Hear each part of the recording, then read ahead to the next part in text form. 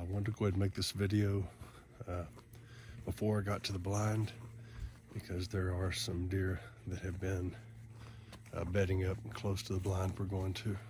We're not seeing a whole lot of whitetail, mature bucks, not seeing many hogs coming in because of the acorns. But we're seeing a couple axis buck once every few days. So we're gonna get out there and get set up. All right, we'll see you on the blind.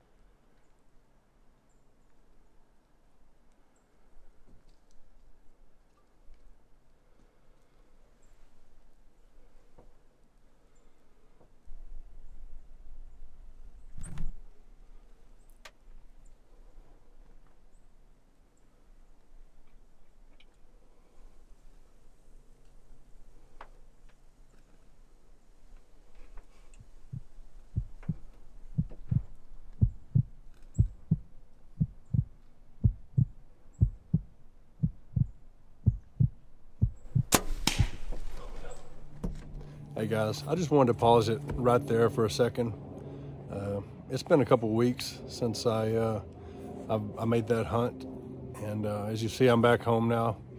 I'm back here where I take hundreds and hundreds of shots every week to make sure that, you know, that I'm where I need to be on my skills to be able to make a shot on these animals as quickly and ethically as possible. This was my first shot of the season. 29 days in, and honestly it was 9 o'clock. I was packing up my things to go, and I looked up and this big guy was out there. As those of you that follow my channel know, nothing gets my heart rate elevated quite like these big axis bucks. So when I do my drawback cycle, I have a mantra that I walk myself through: anchor point, loose grip, aim small, and pull through the shot. Well, I got the first two of those down, and then I let my nerves take over, and I squeezed off a shot before my bow had settled all the way down to the small spot I wanted to aim at. And the result is, as you'll see, you know, I hit him in the spine. He dropped immediately. So I knocked another arrow, put it in his vitals in less than 20 seconds. He was motionless. But for such an accomplishment, shooting a big axis buck like this early in the season, I should have been a lot happier, but honestly my mood was a little down, as you see the rest of this video. So I was disappointed in my shot. I hold myself to a higher standard, but I'm going to go ahead and produce this video because I feel like my lessons learned here can help somebody else. I've been bow hunting for 37 years, and I've only done this one other time, and I was 14 years old. So nerves will get the best of you sometimes, but we just got to practice for that. What I like to do is when I draw back to my anchor point, if I can't slow things down mentally in my mind, I'll look away, take a breath, and dial right back into the shot, calm, centered up, and follow out the sequence I do for every shot. So if you're new to archery, you're gonna get your heart racing. Find your routine. If you need to take a breath, get zoned back in and let an arrow fly. So this was a beautiful animal. He's the second largest axis that I've shot with a bow. He's gonna provide my family with at least 6 months of protein.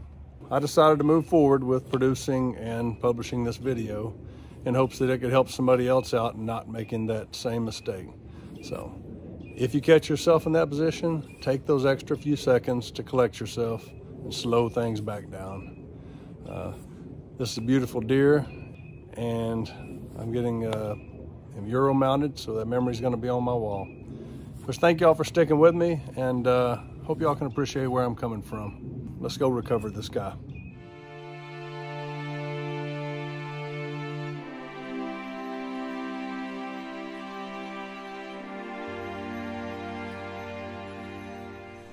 And look at this beautiful animal.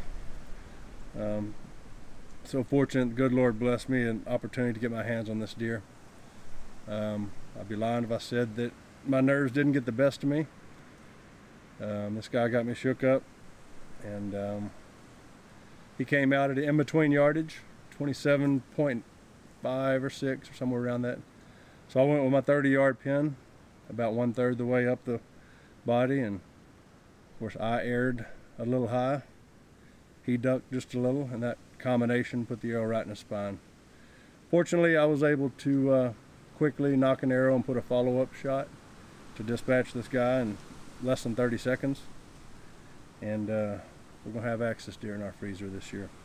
This has been a tough year. The acorns have fallen in big numbers. All my big whitetail, hogs, and turkey have all went nocturnal on me. They're staying in the thick of the woods. And I'm thankful for y'all sticking with me. I know it's been a while since I posted a video up there. It hasn't been for lack of effort. I've hunted 12 to 14 hunts this year already, and this is the first arrow I let fly.